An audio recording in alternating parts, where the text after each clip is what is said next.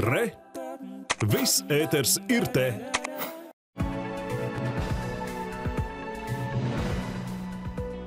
Завтра на большей части территории Латвии выпадет снег. Во многих местах образуется гололед. Больше всего осадков будет в Латгале.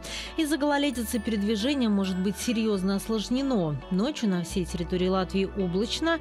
Облачно сохранится и днем. Температура воздуха составит -1, -6 градусов ночью и от 0 до +3 градусов ближе к вечеру. Ветер слабый, умеренный юго-восточного направления. В Риге облачно, местами возможны небольшие осадки, в том числе образуется также гололед. Температура воздуха от -4 до +2 градусов.